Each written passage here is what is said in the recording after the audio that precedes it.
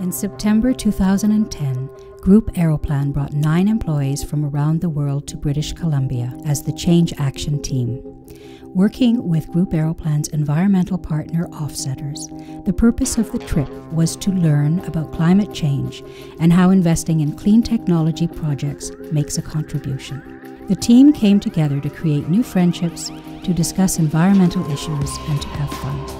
This morning we went out to the University of British Columbia and checked out some of the projects that Offsetters are affiliated with. We visited projects at the University of British Columbia, as well as the offices of Offsetters. This was to provide intellectual groundwork with examples of architectural projects. We wanted to come to an understanding of offsets, what they are, and how projects are selected.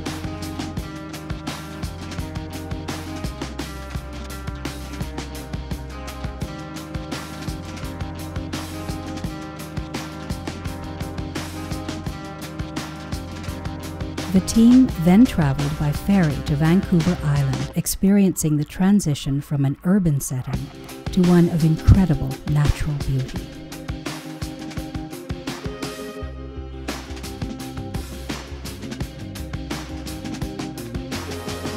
On the island, we traveled by bus, with explanations along the way from 2 researchers. Aboriginal leaders showed us their efforts to live sustainably through run-of-river hydroelectric generation to environmentally friendly tourism projects such as zip lines.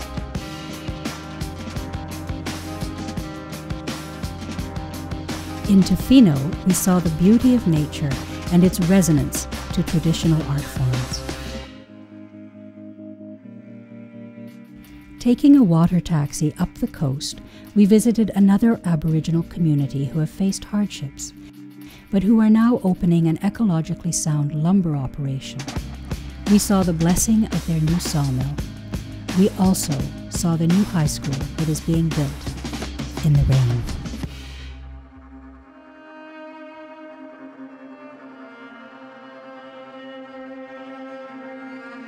It rains a lot in the Clayoquot Sound biosphere, which creates the rainforest, a spectacularly beautiful, almost magical environment.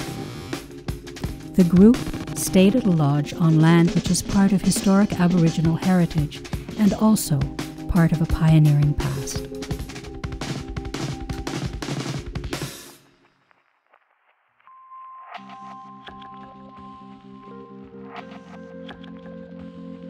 We visited an Aboriginal school in the Ahousaht Nation, which harnesses wind for building ventilation and captures grey water and rainwater for recycling.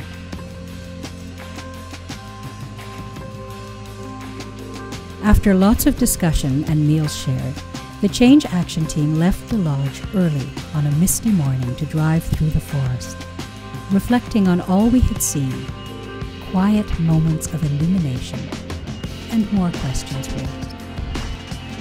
We traveled by boat along the shores laced with mist. We passed sea caves and the legendary whales that guide them, through the clear, healthy waters to Tofino.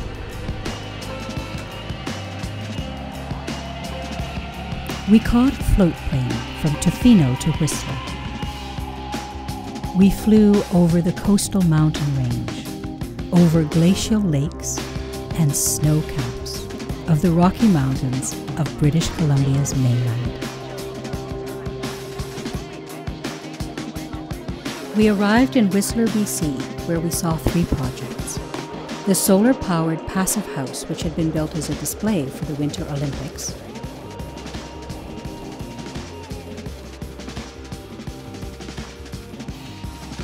We also saw a newly efficient boiler in a large hotel.